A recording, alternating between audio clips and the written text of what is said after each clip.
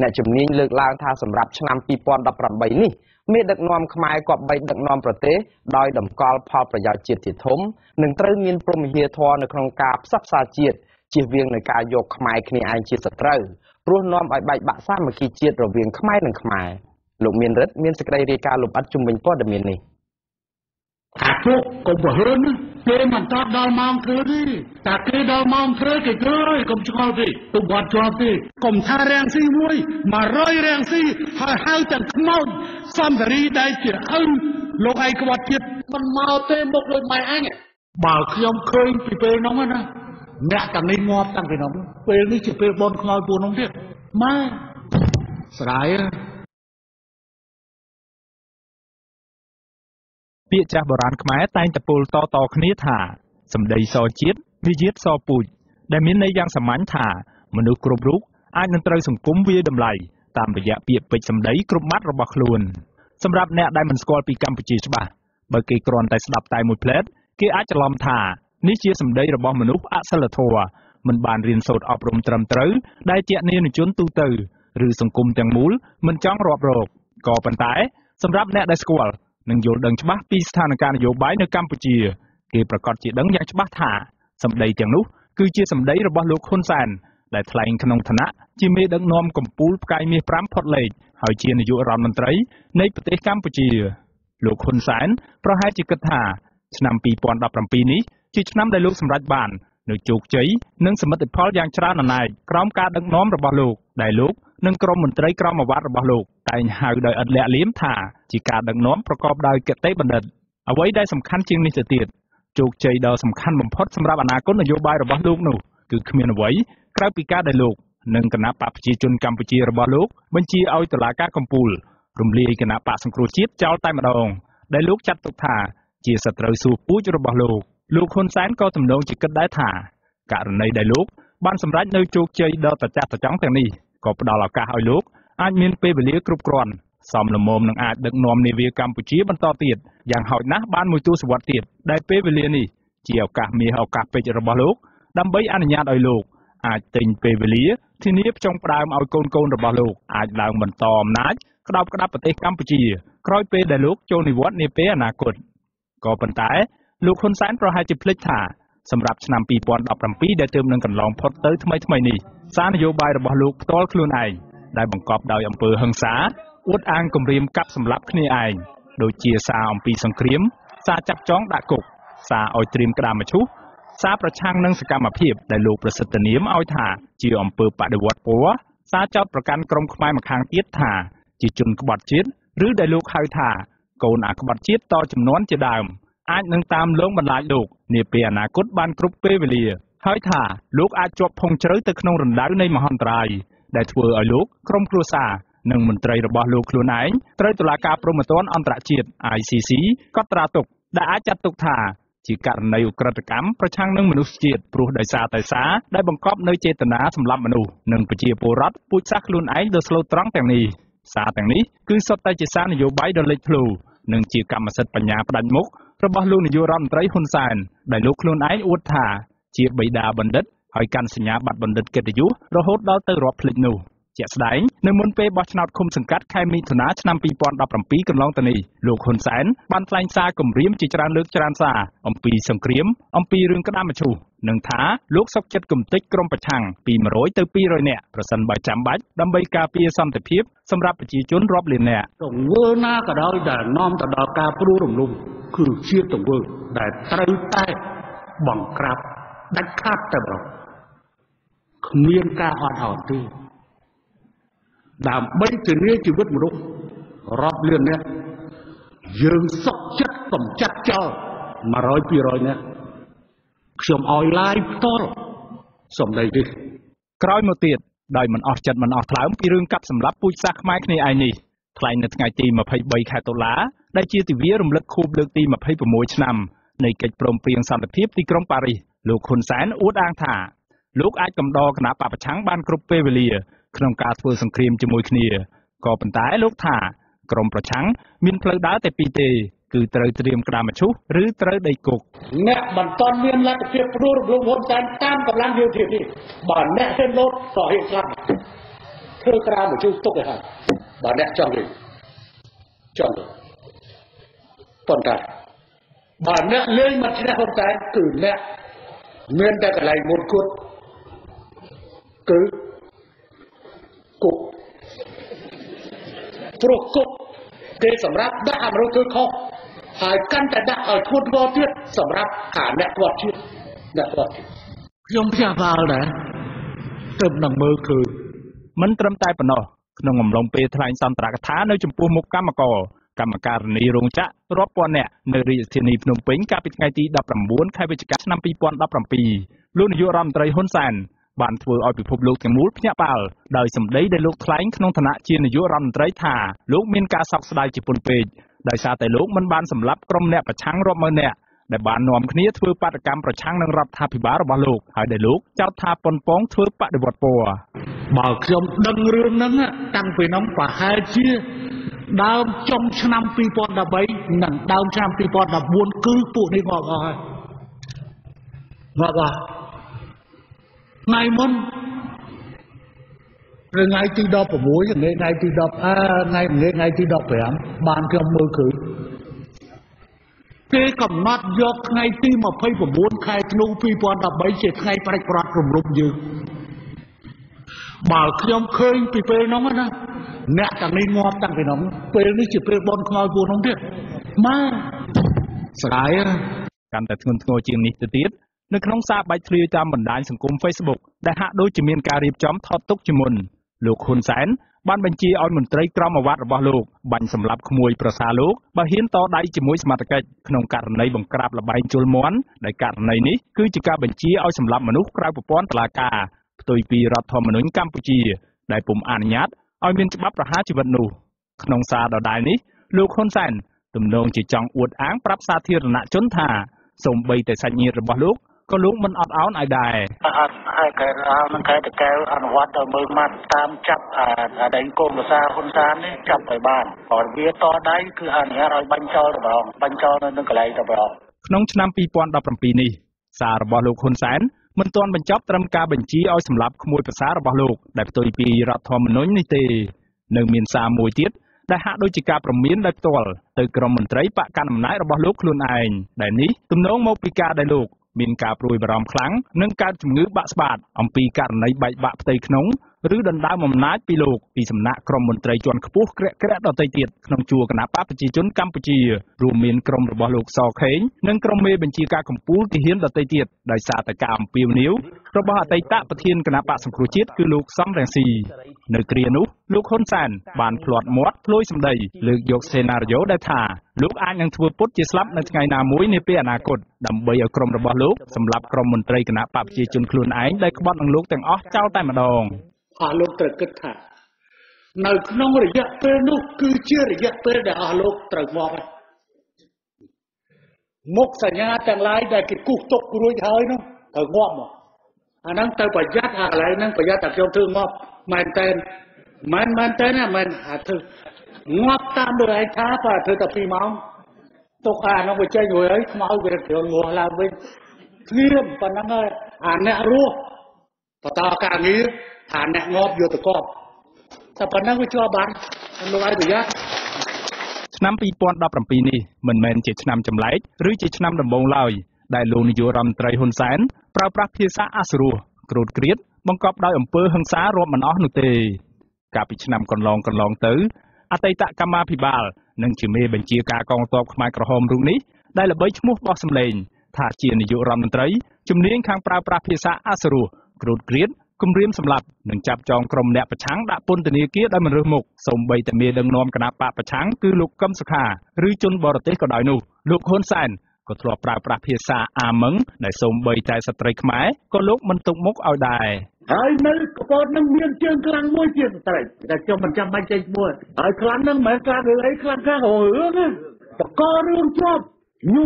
បកហេតុសូម្បីតែឃោសនាបោះឆ្នោតទៅអោបគេបោះរឿងថាគេផ្លេសលេវអាវមួយស្គាល់អស់បាត់ហើយប្រជុំគេមហាវិទ្យាលដែរអានេះបានគេថាពួកប្រឆាំងមុខក្រាស់កាប់20 100តាំងតោវាមុតដែរមិនថាស្រីតាបោឯងដូចគ្នា ហើយមេមិនកូនចឹងនៅក្នុងចំណោមអ្នកដែលវាយដល់សាហាវនឹងមានស្រីម្នាក់តត់ឈូសដូចអ្វីគេហៅថាពួកកីឡាករយើងតាមចាប់វិស័យនឹងមួយឲ្យបានមើលអានឹងគេមិនមែនហៅមេរីទេគេហៅវិស័យឬគេហៅយីលេងវាយសិទ្ធិភៈសិទ្ធិតែព្រោះហើយពេកមិនមែនជាការរំលោភលើសិទ្ធិស្រីទេក៏ប៉ុន្តែវាអាក្រក់ហួស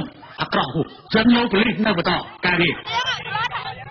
រៀងរាល់ពេលដែលលោកហ៊ុនសែនប្រើប្រាស់ភាសាទាំងនេះសម្ដីរបស់លោកត្រូវបានកាសែតបរទេសយកទៅចុះផ្សាយប្រងព្រាតដែលការនេះបានធ្វើឲ្យកេរ្តិ៍ឈ្មោះកិត្តិយសជនជាតិខ្មែរដែលលោកតែងតែអួតក្អេងក្អាងនៅលើឆាកអន្តរជាតិថាជាព្រះរាជាណាចក្រអច្ឆរិយៈទទួលរងនឹងការអាម៉ាស់ស្ទើរតែងើបមុខមិនរួចអ្នកប្រើប្រាស់បណ្ដាញសង្គមនិងជាអ្នកគាំទ្រទំព័រ Facebook អាស៊ីសេរីម្នាក់ដែលជាម្ចាស់គណនី Facebook ឈ្មោះវងណាគ្រីបានសរសេរបញ្ចេញទស្សនៈថាបាត់បង់សេដ្ឋកិច្ចមិនស្ដាយប៉ុន្តែស្ដាយមិនបានសម្លាប់ជីវិតមនុស្សរាប់ម៉ឺននាក់នេះពិតជាអ្នកដឹកនាំប្រទេសប្រកបដោយគតិបណ្ឌិតមែនប្រមាថជីវិតអ្នកដទៃគ្មានតម្លៃស្មើនឹងខ្លួនម្ចាស់គណនី Facebook ម្នាក់ទៀតឈ្មោះឋានឈូកសរសេរបន្តថាមិនខ្វល់ថាម៉េចទេតែកាន់អំណាចយូរឆ្នាំពេកមិនល្អឡើយគួរតែសម្ដេចយល់កាន់អំណាចដែលមានការប្រឆាំងនិងរិះគន់ជាប្រមាថសពបែបយ៉ាងអញ្ចឹងពិបាកទ្រាំមើលណាស់គួរតែលះបង់ទៅបើកាន់អំណាចយូរតទៅទៀតក៏គ្មានតម្លៃជានាយករដ្ឋមន្ត្រីដែរដោយឡែកម្ចាស់គណនី Facebook ឈ្មោះបូព៌ាសរសេរបន់ស្រន់ថាឆ្នាំថ្មី2018សូមឲ្យបារមីនិងវិញ្ញាណទី6ជួយដាស់តឿនមនុស្សឲ្យសាងអំពើល្អសម្រាប់ប្រជាជាតិខ្មែរទូទៅនិងជៀសវាងរាល់អំពើបាបទុច្ចរិតសូមបារមីនិងវិញ្ញាណទី6ជួយប្រាប់ផងអំណាចបុណ្យស័ក្តិឥតអមតៈប្រយ័ត្ន ICC អញ្ជើញទៅនាថ្ងៃអនាគតអ្នកវិភាគនយោបាយលោកបណ្ឌិតឡៅម៉ុងហៃបានហៅចរិតរបស់លោកហ៊ុនសែនថាជាមេដឹកនាំកោងកាចដោយសារតែអាងអំណាចលោកថាក្នុងនាមលោកជាពលរដ្ឋខ្មែរមួយរូបលោកមិនសប្បាយចិត្តទាល់តែសោះនឹងខ្មាស់ជនបរទេសដោយសារតែមានមេដឹកនាំប្រើប្រាស់ភាសាអសុរោះនិងអួតអាងតែពីរឿងកាប់សម្លាប់ពូជសាសន៍គ្នាឯងស្ទើរតែរៀងរាល់ពេលយ៉ាងដូចនេះលោកបណ្ឌិតឡៅម៉ុងហៃបន្តថាលោកហ៊ុនសែនមានការខ្វះខាតនៅការប៉ិនប្រសប់ក្នុងការពន្យល់សាធារណជនឲ្យយល់ជឿតាមនិងធ្វើតាមគំនិតរបស់លោកដោយមិនចាំបាច់ប្រើប្រាស់ពាក្យពេចន៍គំរាមកំហែងឬការគំរាមប្រើអំពើហិង្សានោះចរិតរបស់អ្នកដឹកនាំកាន់តែមានអំណាចខ្លាំងទៅកាន់តែគេហៅថាជាកោងកាចខ្លាំងទៅតាមគួរក្តារបុរាណណាក្នុងការគ្រប់គ្រងរដ្ឋតែកាលណាចក្រយាវិយាតរបស់មេដឹកនាំយ៉ាងម៉េចហើយវាទៅមានឥទ្ធិពលទៅលើប្រជាពលរដ្ឋហើយប្រជាពលរដ្ឋក៏នឹងប្រកាន់យកអរិយាប័ត្របែបអញ្ចឹងដែរបាទគឺថាបើសិនជាដែលមេដឹកនាំអត់សិលធម៌ហ្នឹងគឺរាជគឺមិនយូរមិនឆាប់នឹងអត់សិលធម៌ដូចអញ្ចឹងដែរបាទឃើញទេគឺចេញមកសម្ដីសម្ដៅទៅលៀបវាគ្រានឹងអ្នកដែលចំណិតរបស់គាត់បាទហ្នឹងប៉ះពាល់ដល់កិត្តិយសខ្មែរហើយបាទតែខ្ញុំអីក៏ប៉ះពាល់ទៅជាពលរដ្ឋខ្មែរមួយរូបហើយមានមេដឹកនាំគេដាក់ទណ្ឌកម្មអញ្ចឹងគឺខ្ញុំអត់សប្បាយទេបាទទៅខ្វះគេបាទដោយសារខ្លួនឯងមានមេដឹកនាំអញ្ចឹងអ្នកវិភាគនយោបាយម្នាក់ទៀតគឺលោកបណ្ឌិតមាសនេះថ្លែងបន្តថាក្នុងនាមជាមេដឹកនាំការនិយាយស្ដីគឺត្រូវប្រុងប្រយ័ត្នពីព្រោះពាក្យសម្ដីរបស់មេដឹកនាំក្រុមបាត់ត្រូវពលរដ្ឋទូទៅនៅទូទាំងប្រទេសនិងនៅជុំវិញពិភពលោករងចាំត្រង់ត្រាប់ស្ដាប់និងធ្វើជាគំរូលោកបណ្ឌិតមាសនេះពន្យល់ថាមេដឹកនាំត្រូវចេះរៀបចំនៅពាក្យពេចន៍ពាក្យសម្ដីរបស់ខ្លួនដោយសារតែសម្ដីទាំងនេះតំណាងឲ្យកិត្តិយសខ្លួនឯងផងនិងកិត្តិយសរបស់ជាតិផងដែរវាជាសិទ្ធិរបស់សម្រាប់នាយកទេគាត់អនុញ្ញាតថាមិនក៏បានប៉ុន្តែសម្រាប់ជាទស្សនៈរបស់ខ្ញុំសិលធម៌របស់អ្នកដឹកនាំគឺមានសារៈសំខាន់ណាស់ហើយពេលដែលយើងកាន់ក្បាលនៃក្រូនជាម្ដងគឺមានមនុស្សរាប់លានអ្នកទីចាំស្រាប់អញ្ចឹងបើកាលណាយើងនិយាយពាក្យពេចន៍អីតែមិនសមយើងក៏ត្រូវបានទទួលរងនៃការរិះគន់ពីមនុស្សរាប់លានអ្នកដែរតែបើយើងនិយាយទៅល្អក៏មានមនុស្សរាប់លានអ្នកស្ដាប់ហើយគេយកសម្រាប់តាមនៅនេះវាសារៈសំខាន់នៅត្រង់នេះណាសន្តិភាពកើតមានដោយសារការគោរពសិទ្ធិមនុស្សអ្នកជំនាញខាងព្រះពុទ្ធសាសនានិងជាព្រះគ្រូចៅអធិការវត្តខ្មែរនៅប្រទេសកាណាដាព្រះដេចគុណបណ្ឌិតហុកសវណ្ណមានសង្ឃដីកាពន្យល់ថាមេដឹកនាំប្រទេសត្រូវមានព្រហ្មវិហារធម៌ក្នុងការផ្សះផ្សាជាតិដែលក្នុងនោះរួមមានមេត្តាធម៌ដែលជាការរាប់អានប្រជារាស្ត្រទូទៅដោយមិនប្រកាន់ឋានៈករុណាដែលជាការអាណិតអាសូរដល់ប្រជារាស្ត្រក្រីក្រវេទនាខ្វះខាតនៅក្នុងជីវភាពមុទិតាគឺសេចក្តីត្រេកអរពេលដែលប្រជារាស្ត្របានសុខសប្បាយមានសុខភាពល្អមានថវិកាគ្រប់គ្រាន់ដើម្បីចិញ្ចឹមជីវិតបានព្រមទាំងទទួលបាននូវសិទ្ធិសេរីភាពពេញបរិបូរណ៍ហើយចុងក្រោយគឺឧបេក្ខាដែលមានន័យថាមានយុត្តិធម៌នៅក្នុងសង្គមដែលពួកគេរស់នៅ អ្នកដឹកនាំណាដែលចេះពង្រឹងពង្រឹងជាតិដោយមិនប្រើហិង្សាហើយគេខ្លាចគេគោរពអ្នកដឹកនាំនឹងល្អណាស់ខ្ពស់ពោះណាស់គឺថាគេគោរពដោយមិនបាច់ប្រើកំភ្លើងកំបើកំរឿងកំហែងអាហ្នឹងមានគុណធម៌គឺអ្នកដឹកនាំមានគុណធម៌ហើយបើដឹកនាំក៏គម្រាមកំហែងអាហ្នឹងដឹកនាំអ្នកដឹកនាំថោកតែតន់ខ្សោយទេព្រោះសម្ដីគម្រាមកំហែងមិនត្រឹមត្រូវទៅតាមអ្នកដឹកនាំទេព្រោះធ្វើឲ្យបែកបាក់គ្នាហើយចងកំហឹងជាមួយវិជារាជរបស់ខ្លួនព្រោះតែយើងធ្វើមិនកុំឲ្យរាជនឹងបាក់បែកគ្នារាជមានកំហឹងរាជក្តៅក្រហាយអានឹងមិនជាអ្នកដឹកនាំទេព្រោះនឹងដោយគុណធម៌ខ្ពស់គុណធម៌ដែលជាអត់ធ្មត់ចេះពង្រឹងពង្រឹងជាតិនឹងសំខាន់ណាស់បើអ្នកដឹកនាំមិនចេះពង្រឹងពង្រឹងជាតិទេហើយទៅជាបំបែកបំបាក់ប្រើសម្ដីអសរុបគម្រាមកំហែងមិនមានជាអ្នកដឹកនាំល្អទេព្រោះនឹងធ្វើឲ្យជាតិលិចលង់ធ្វើឲ្យជាតិបែកបាក់សាមគ្គីគ្នាអត់មានលូតលាស់ទៅមុខទេក្នុងឆ្នាំ2018នេះប្រសិនបើលោកហ៊ុនសែននៅតែបន្តប្រើប្រាស់សារនយោបាយបង្កប់ដោយអត្ថន័យបែបហិង្សានិយមនិងអួតអាងពីការកាប់សម្លាប់ពូជសាសន៍ខ្មែរស្លូតត្រង់គ្នាឯងដោយកាលពីឆ្នាំមុននិងឆ្នាំកន្លងទៅ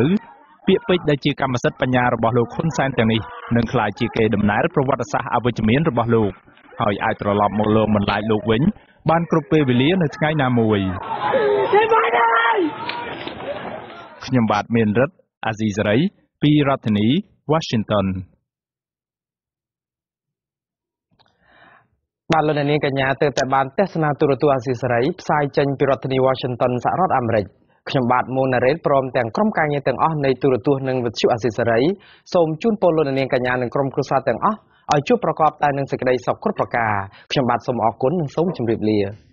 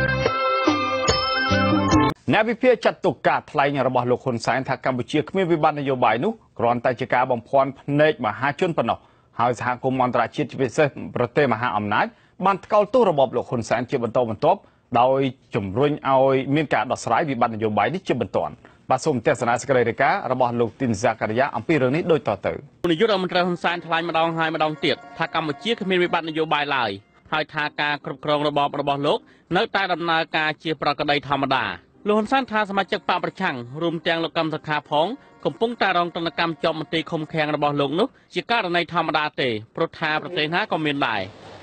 គេធ្វើគុកមកគឺសម្រាប់ដាក់អ្នកជាប់គុកអ្នកដែលធ្វើខុសវារឿងវាតែប៉ុណ្ណឹងដូច្នេះប្រទេសនេះមិនមែនជាប្រទេសដែលមានសង្គ្រាមហើយក៏មិនមែនជាប្រទេសដែលមានវិបត្តិនយោបាយនោះដែរកម្មករនៅតែធ្វើការតាមរោងចក្រកសិករនៅតែធ្វើកសិកម្មពាណិជ្ជករនៅតែមានការលក់ដូរទេសចរនៅតែមានអញ្ចឹងទេ តែអ្វីទៅដែលហៅថាវិបត្តិនយោបាយ លោកហ៊ុនសែនថ្លែងការពីរបបរបស់លោកថាគ្មានវិបត្តិនយោបាយនេះមិនមែនជាលើកទី1ទេកន្លងមកលោកបានថ្លែងដូចនេះជាហោហែក៏ប៉ុន្តែអ្នកវិភាគវិញអះអាងថាកម្ពុជាមិនត្រឹមតែមានវិបត្តិនយោបាយប៉ុណ្ណោះទេគឺកម្ពុជាកំពុងតែមានវិបត្តិសង្គមនិងសេដ្ឋកិច្ចថែមទៀតអ្នកវិភាគនយោបាយឯករាជ្យលោកបណ្ឌិតឡាវម៉ុងហៃមានប្រសាសន៍ថាអ្វីត្បិតតែកម្ពុជាបានដោះស្រាយបញ្ចប់វិបត្តិនយោបាយនៅឆ្នាំ2014ក្រោយពីការបោះឆ្នោតអាណត្តិទី5ឆ្នាំ2013ដែលមានមនុស្សរាប់លានអ្នកបាតកម្មប្រឆាំងរបបលោកហ៊ុនសែននោះក៏ប៉ុន្តែចាប់តាំងពីឆ្នាំ2015មកវិបត្តិនយោបាយនេះបានកើតមានជាថ្មីទៀតរហូតដល់សភាឯកបៈរបស់គណៈបកកណ្ដាលអំណាចបានកែប្រែច្បាប់3ទាក់ទងនឹងការបោះឆ្នោតនិងឈានដល់ការរំលាយគណៈបកសង្គ្រោះជាតិជាដើមលោកបណ្ឌិតឡាវម៉ុងហៃបញ្ជាក់ថាអ្វីត្បិតតែលោកហ៊ុនសែននៅតែគ្រប់គ្រងរដ្ឋដំណើរការទៅប្រក្រតីដោយដែលលោកហ៊ុនសែនអះអាងយ៉ាងនេះក្តីក៏ប៉ុន្តែជាក់ស្ដែងប្រជាពលរដ្ឋអ្នកនយោបាយបកប្រឆាំងអង្គការសង្គមស៊ីវិលនិងប្រព័ន្ធផ្សព្វផ្សាយឯករាជ្យគ្មានសិទ្ធិបំពេញការងាររបស់ពួកគេពេញលេញនៅក្នុងរបបផ្ដាច់ការរបស់លោកហ៊ុនសែនឡើយនឹងតែកណ្ដាលពាក់ព័ន្ធនឹងការបោះឆ្នោតពាក់ព័ន្ធនឹងការផ្លាស់ប្ដូរអបឬអ្នកដឹកនាំហ្នឹងបាទហ្នឹងគឺអានេះវាប៉ះពាល់ទៅដល់រឿងការគ្រប់គ្រងរដ្ឋហ្នឹងហើយអានេះជានយោបាយហើយដោយតាំងពីនៅវិធានការកបក្រាបាទមានការរំលោភដែលជាបន្តមកតាំងពីកែប្រែច្បាប់ស្ដីពីគណៈបកនយោបាយហ្នឹងទៅពាក់ព័ន្ធនឹងរឿងនយោបាយហ្នឹង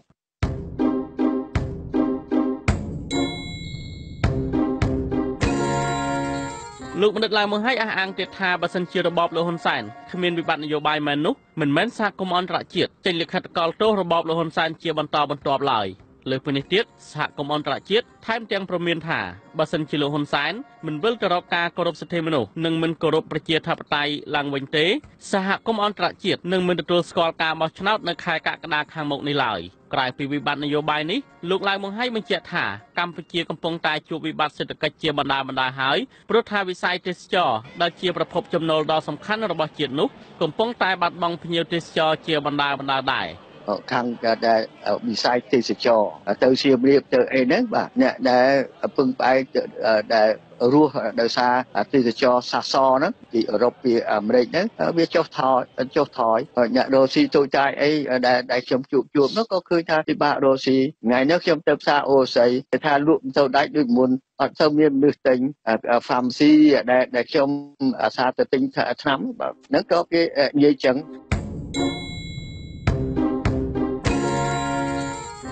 ក្រៅពីនេះទៀតលោកហ៊ុនសែនក៏បានប្រកាសបដិសេធសំណើរបស់ជប៉ុនដល់ឲ្យលោកវិលទៅរកតុចរចាដើម្បីបញ្ចប់ចំនួននយោបាយរវាងខ្មែរនិងខ្មែរនោះលោកហ៊ុនសែនថ្លែងជាថ្មីនៅថ្ងៃទី28មីនានេះថា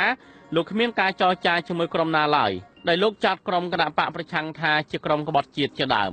លោកបន្តថាមូលហេតុនៃការបញ្ឈប់ការចរចានយោបាយដោយសារតែការដុតរូបទិញម៉ូងរបស់លោកនៅសហរដ្ឋអាមេរិកនិងនៅអូស្ត្រាលីជាដើមកាលពីថ្ងៃទី21មីនាប្រទេស45ដែលជាសមាជិកក្រុមប្រឹក្សាសិទ្ធិមនុស្សនៃអង្គការសហប្រជាជាតិបានចេញសេចក្តីថ្លែងការណ៍រួមគ្នាថ្កោលទោសរបបលោកហ៊ុនសែនហើយប្រទេសទាំងនោះនឹងមានវិធានការជាបន្តបន្ទាប់ទៀតទៅលើរបបក្រុងភ្នំពេញកាន់តែធ្ងន់ធ្ងរជាងមុនប្រសិនបើលោកហ៊ុនសែននៅតែរឹងទទឹងមិនចង់វិលមករកតុចរចានេះសេចក្តីថ្លែងការណ៍របស់ក្រុមប្រទេសទាំង45នោះបានបញ្ជាក់យ៉ាងច្បាស់ថាសហគមន៍អន្តរជាតិមិនអនុញ្ញាតឲ្យលោកហ៊ុនសែនបន្តបំផ្លាញលទ្ធិប្រជាធិបតេយ្យទៀតឡើយលោកបណ្ឌិតឡាវម៉ុងហៃបញ្ជាក់ថាកម្ពុជាក្រៅពីមានវិបត្តិនយោបាយនិងសេដ្ឋកិច្ចនោះគឺនឹងប្រឈមនឹងវិបត្តិសង្គមកាន់តែធ្ងន់ធ្ងរថែមទៀតពីព្រោះថាវិបត្តិអត់ការងារធ្វើនឹងកើនឡើងទំនិញកសិផលរបស់កសិករគ្មានទីផ្សារអតិផរណាឬទំនិញសពសារពើកាន់តែឡើងថ្លៃ